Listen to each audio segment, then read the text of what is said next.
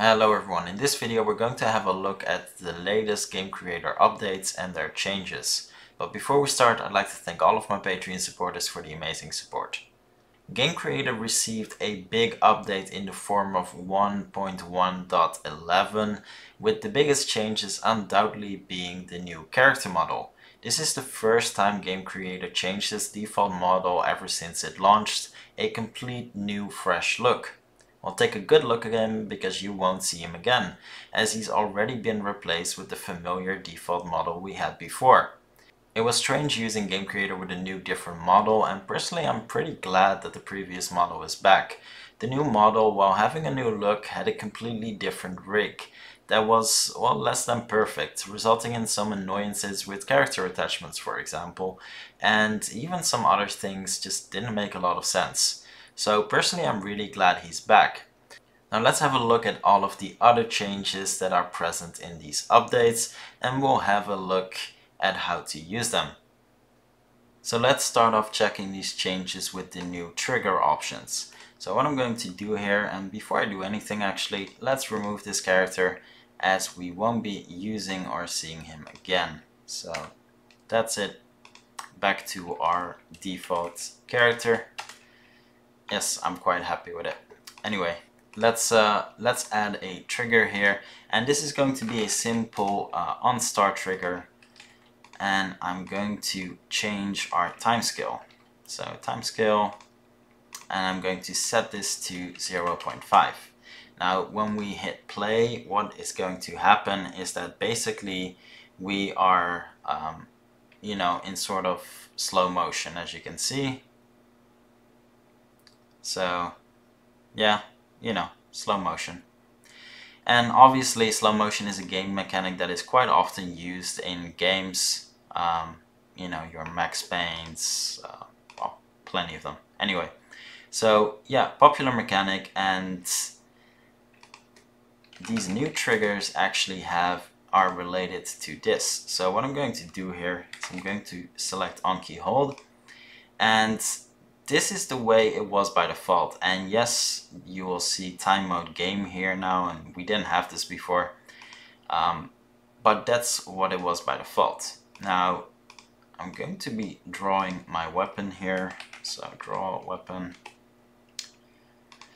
revolver, there we go. Let's make sure our player actually has the player shooter.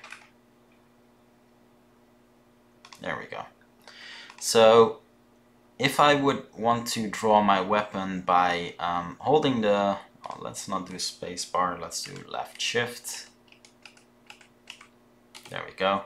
By holding the left shift button for 0.5 seconds before actually drawing, in slow motion this would then actually take a second because we're having the time, and hold time is 0.5. So I'd actually have to hold the button for a second now before it actually draws. And yeah, most likely the big chance you haven't noticed it if you don't play around with time mechanics in your game whatsoever, which will be the majority of users obviously. However, now we have this option which is unscaled, and basically we still have that 0.5, but it's no longer tied to the game time. So now when we go into play mode, it will, despite time being halved, and I'm pressing space again, it will actually just take 0.5 seconds to draw that weapon instead of 1 second due to slow motion. So pretty big change actually if you are using time related mechanics in your game, pretty important. We have the same change with on hover hold key, so the exact same change, just a different input. So yeah, pretty important change, and I'm going to keep this here for the next change as well. Where was left shift? There we go. So we have another change here. And this one might seem a bit strange. So now we have the option to change point and click movement input to none instead of left mouse button, right, middle. And this seems a bit strange. It's something that I actually requested, and I'm going to explain why as well.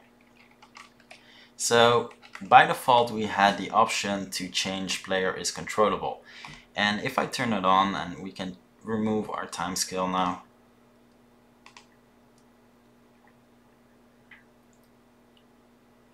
we can't control the player, and so no movement. And this is something you might use, for example, for cutscenes or well, something like that. But if I would hold the left shift now, I can't actually draw my weapon either. So it's not just that we can't move our player, we can't jump, etc. We can't actually use the shooter or melee module or anything like that either. Now, if I would change this and select our new input method, change it to point and click, and then select none,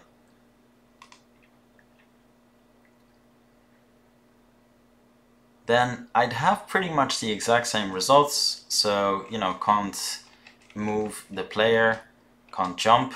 However, I can still draw my weapon if I hold left shift.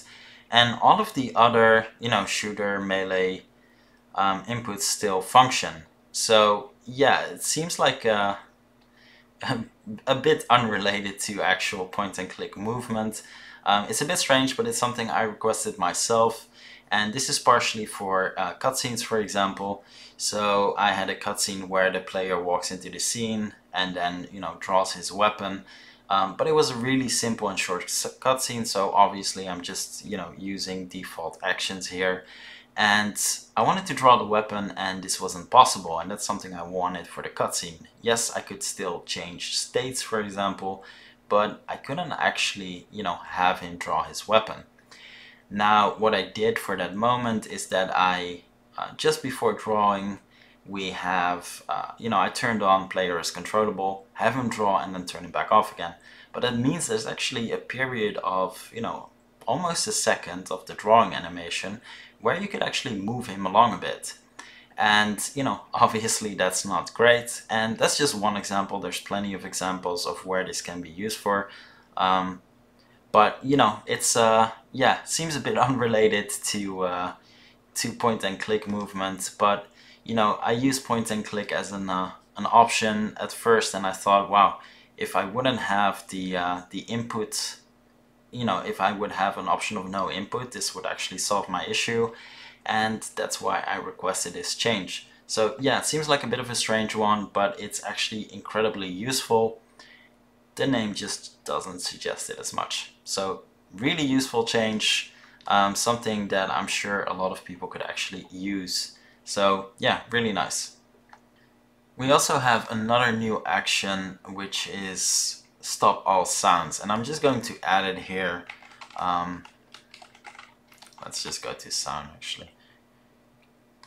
Audio, and we have this new one. So before we had stop music, stop sound, but we didn't have this. And basically, well, it's really straightforward. It just stops all sounds. Now, why could this be useful? Well, for example, if you just want to have an option to mute a game, to mute all audio, and on PC, console, you'll see this a lot less. On mobile, however, this is incredibly useful, as I do want that option to just click and there's no sound.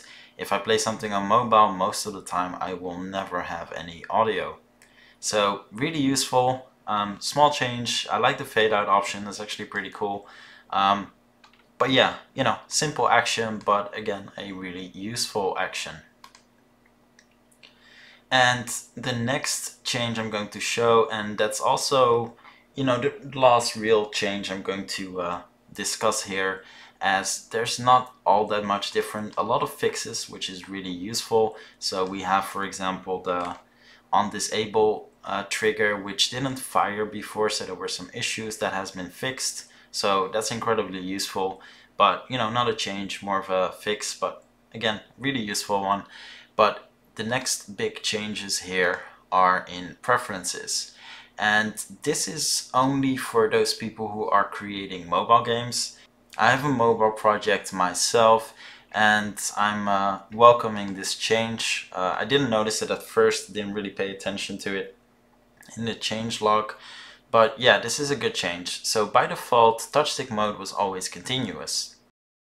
And I think I can demonstrate when hitting play with acceleration a bit, as this is not a mobile project, but just to show you a bit what it means. So with continuous, if you basically you light press, oh, I still have controls turned off, so let's turn it off.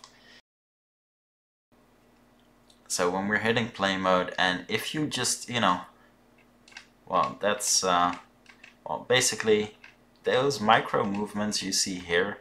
So I'm hardly pressing, just tiny bits, but you see the character move a bit without the animation. And with the touch stick, this is actually a lot more apparent. Well, touch stick for mobile, as you really need to, push it quite forward. So this was something you saw a lot more. And that was just how it was by default. Now, with this new option of discrete, you will no longer have this, as you will only move and transition to the full animations. Yes, there is still blending, luckily, so that's not going anywhere. But now we have the option to use discrete, and basically you will only move, at the right points. So you will only move when he really needs to start walking, and the model will only really move when he needs to start running. Yes, this still blends in between, but no more micro movements like we had before. And that was something you saw a lot more with mobile games with the touch stick. So again, small change, but a really, really welcome change. So, well, that's pretty much it. Normally I would have taken a lot more time to discuss the new model, but knowing that the new update would remove that new model didn't really seem worth this, spending too much time over it, as it was only there for a couple of seconds, as that model did change a lot, but luckily we have the old one back. So that's it for this video. Thanks for watching, and I'll see you in the next one.